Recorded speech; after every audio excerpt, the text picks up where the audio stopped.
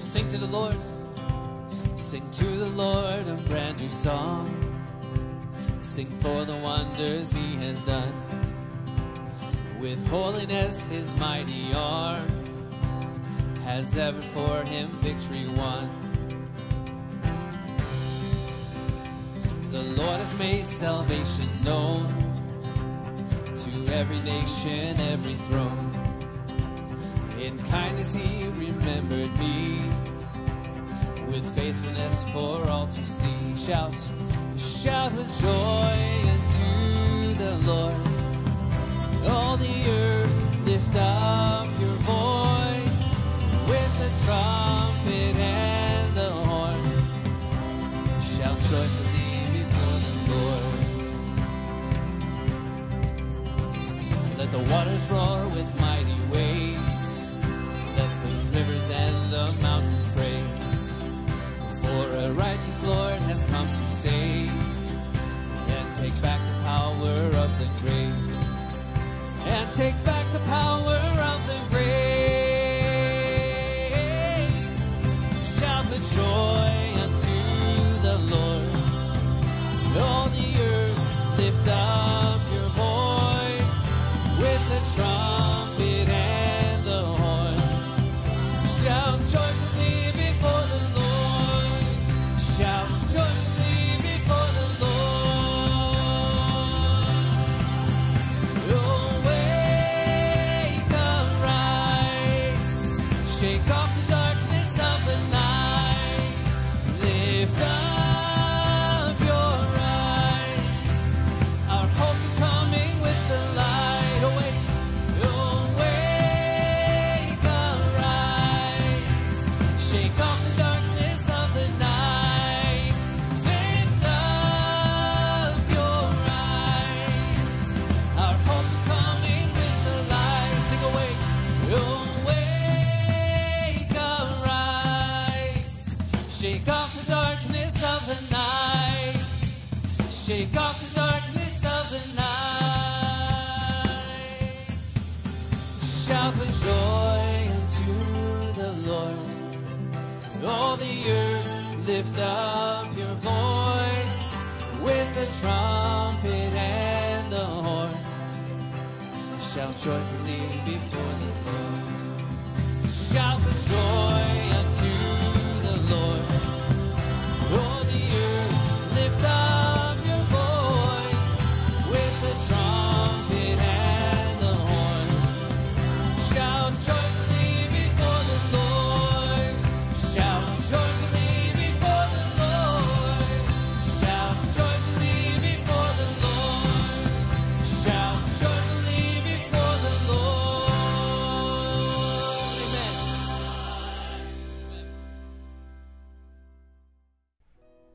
Hello friends, and welcome to another week of Church at Home with the Salvation Army Guelph Citadel. I'm Peter Van Dynen, and I serve as one of the pastors here at Guelph Citadel, and I want to welcome you to our online worship service today.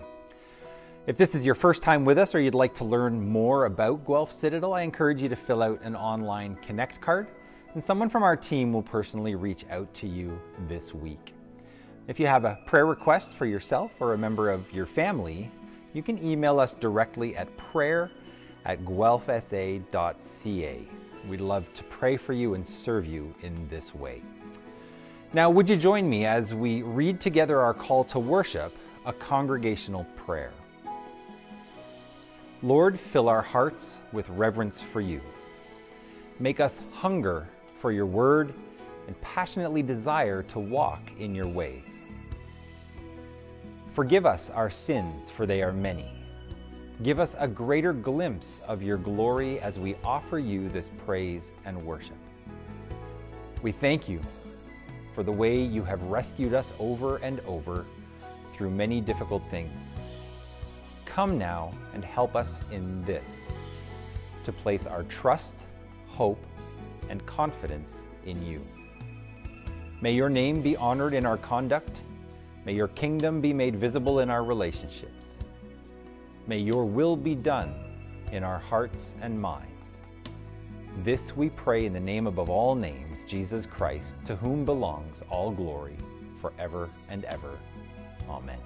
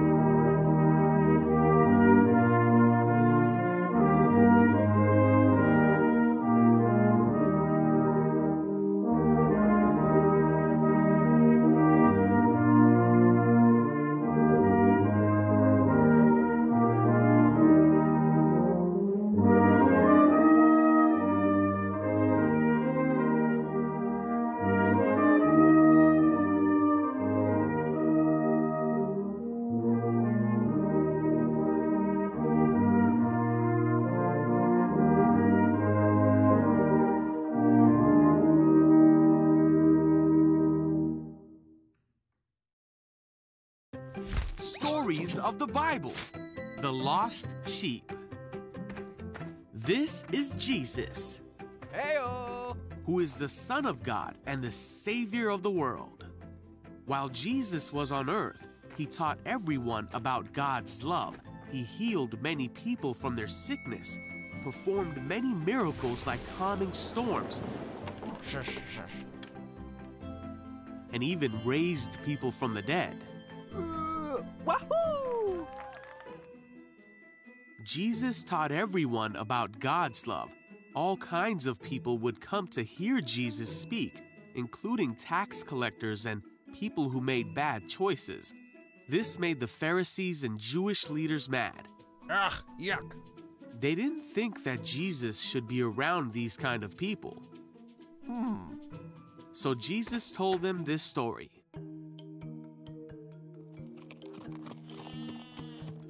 If a man has 100 sheep and one of them gets lost, what will he do? You stay here. Won't he leave the 99 others and go to search for the one that is lost until he finds it? And when he's found it, Hey, woo! he will joyfully carry it home. When he gets home, he will call together his friends and neighbors, saying, Oh, everyone, come here, come here. "Celebrate with me, because I have found my lost sheep." Woo! In the same way, there is more joy in heaven over one lost sinner who returns to God than over 99 others who haven't strayed away.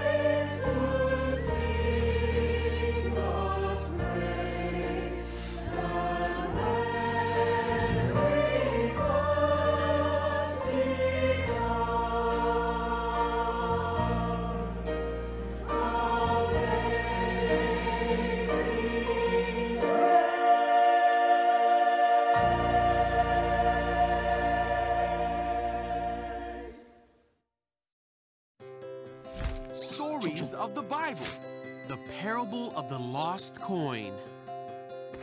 This is Jesus, Hey-o! who is the Son of God and the Savior of the world. While Jesus was on earth, he taught everyone about God's love. He healed many people from their sickness, performed many miracles like calming storms, Shush, shush. and even raised people from the dead. Wahoo! Jesus taught everyone about God's love. All kinds of people would come to hear Jesus speak, including tax collectors and people who made bad choices. This made the Pharisees and Jewish leaders mad. Ugh, yuck. They didn't think that Jesus should be around these kind of people. So Jesus told them this story. Suppose a woman has 10 silver coins 8, 9, wait. and loses one. Uh-oh. Won't she light a lamp and sweep the entire house and search carefully until she finds it? Woohoo! And when she finds it, Everyone come here. she will call in her friends and neighbors and say, "Celebrate with me and rejoice, because I have found my lost coin." In the same way, the angels of God are joyful and rejoice when even one person stops sinning and follows God.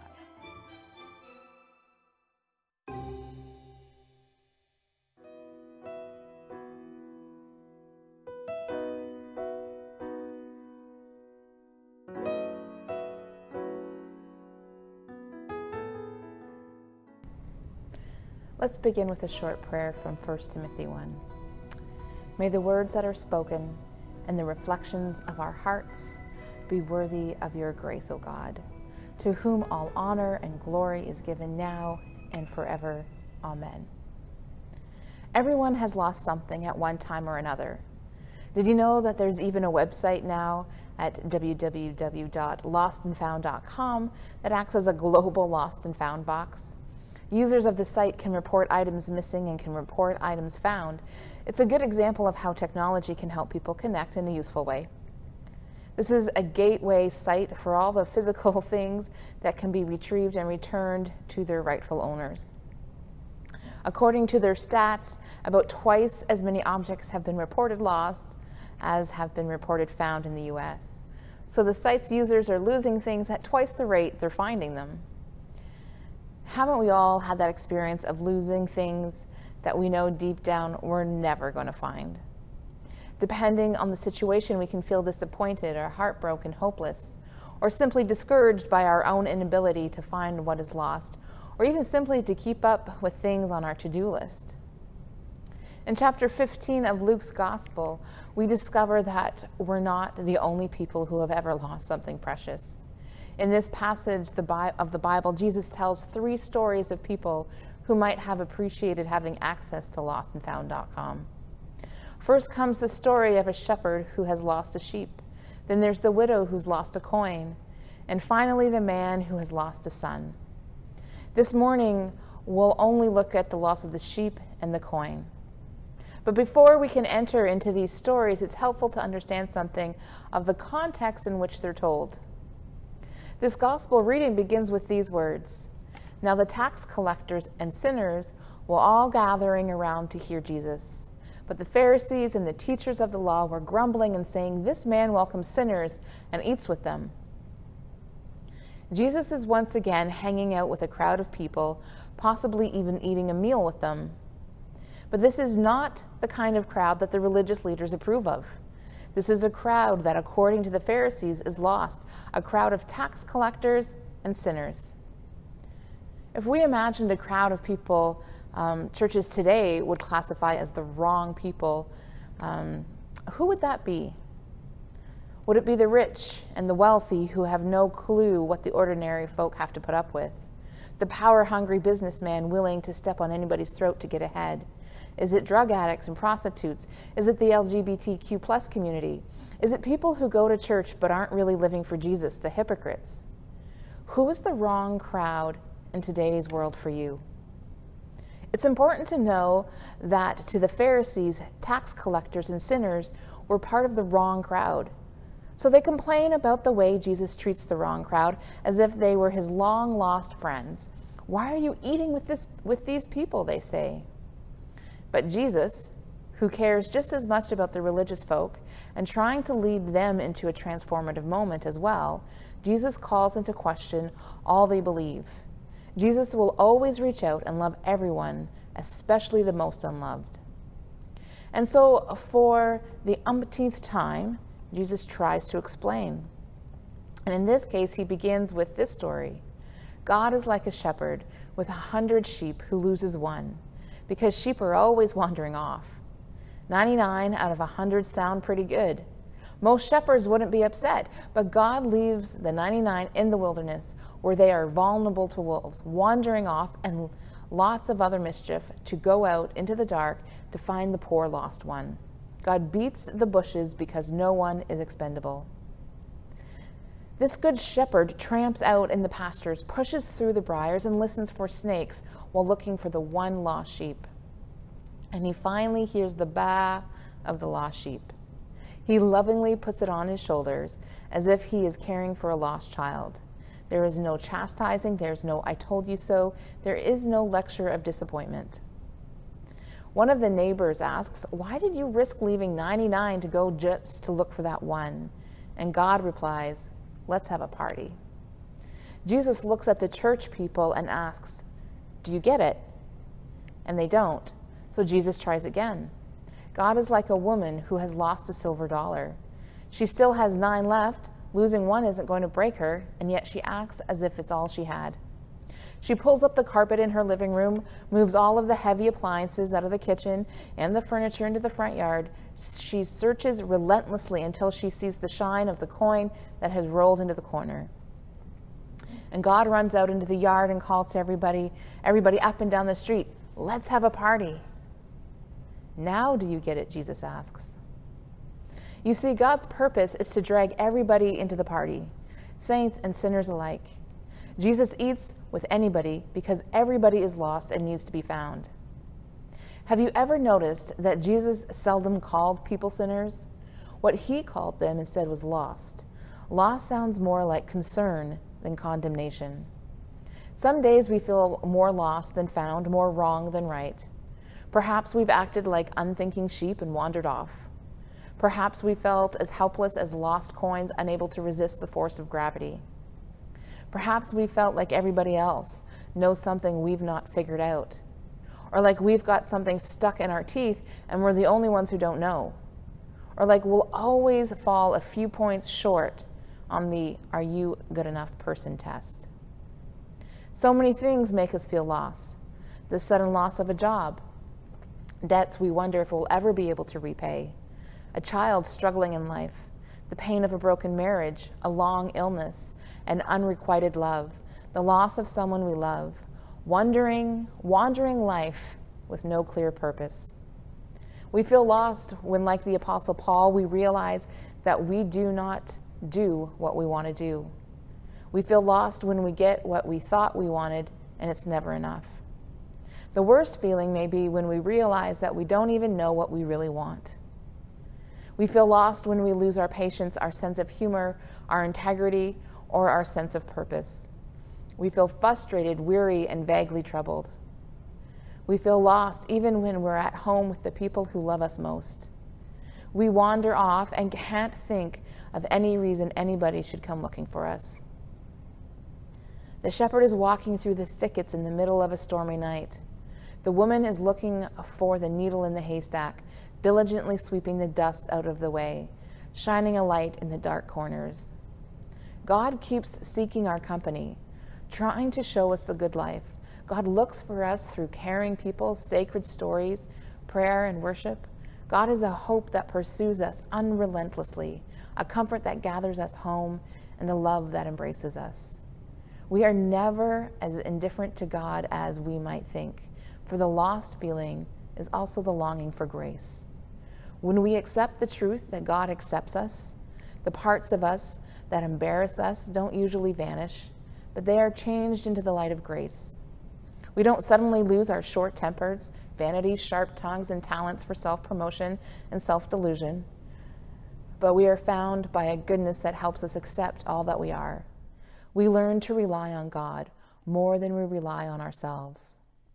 God knows that we have problems letting go of everything of which we need to let go, of doing all that we think we should do, and of becoming all that we think we should be. What we most need is to do nothing at all. What we most need is to let ourselves be loved, to let God punch our ticket, forgiven, and join the party. For the one gift that matters ultimately is God's grace. God cares passionately that we be well and that we find our way home. God keeps searching for everyone who is lost sheep, lost coins, lost insurance agents, lost teachers, lost mothers and fathers, lost daughters and sons, lost people like us. We are here because we know it is to be lost. We know what it's like to be lost, and we know what it can be like to be found. Our story is of wandering off, yet being sought, being wounded but healed, confused yet cared for, broken-hearted yet loved, foolish yet forgiven, lost yet found. These past 4 weeks of sermons might be the most rudimentary teachings of the Christian faith. We hear them, and if you have been in a church community for any length of time, you may say to yourself, yeah, I know all this. This isn't new. And yet, as rudimentary as these teachings are, they are probably the most difficult to move from our head down to our hearts and fully live them out. How is your relationship with yourself? Do you actually love you like God loves you? Are you kind and gracious with yourself when you make mistakes? When someone disagrees with you or complains about you or treats you badly, does your self-worth take a hit? Do we love others enough to leave and go and find them? When I think about this sermon, I can't help but think about our new initiative about going into our neighborhoods on the 4th Sunday of each month instead of gathering in this building. Are we willing to do whatever it takes to go and find the lost? And as you think and process these words this morning, may you not forget God's answer. Let's have a party. Let's pray. Loving God, remind us that we are here because you invite us, seek us, come to us, and embrace us. We are here because as a shepherd seeks a lost sheep, you seek us when we're lost. As a woman searches for a lost coin, you rejoice when we are found. May the truth you offer us today stay with us when we leave this place. May all that is lost in our lives be found through your Spirit. May the brokenness of this world be healed and turn to love and hope. And may we strive to be your faithful disciples as the body of Christ. Amen.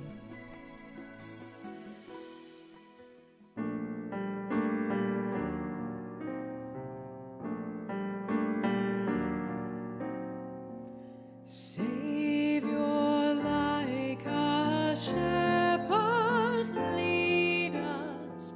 Much we need thy tender care. In thy pleasant pastures feed us, for our use thy folds prepare. Blessed Jesus,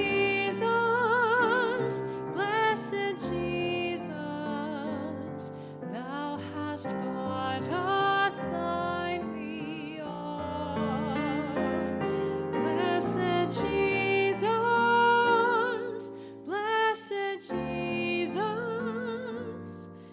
thou hast bought us, thine we are.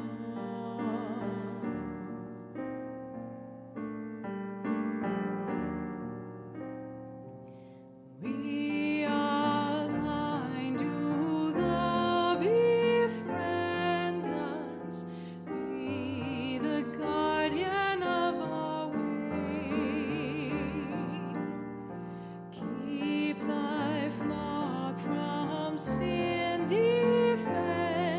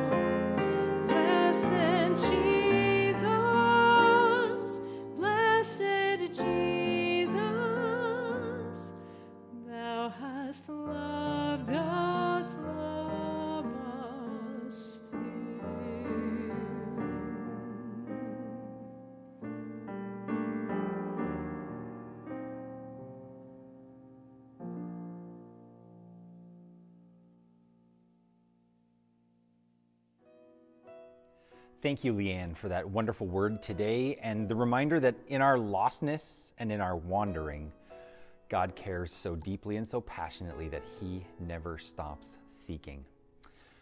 And thank you for joining in worship with us online today. Now, as we go, may Almighty God make you faithful to His calling, cheerful in His service, and fruitful in His kingdom.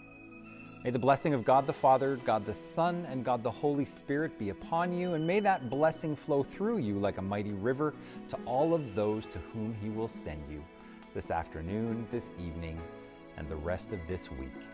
Amen.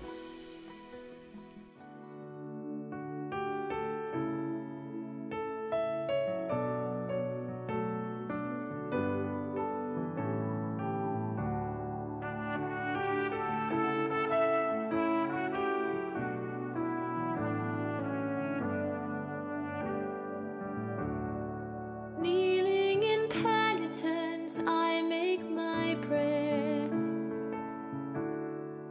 owning my weaknesses and my despair.